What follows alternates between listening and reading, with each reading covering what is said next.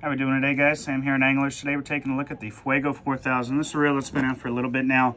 One of our best sellers here on the bay. There's a million things you can do with this reel.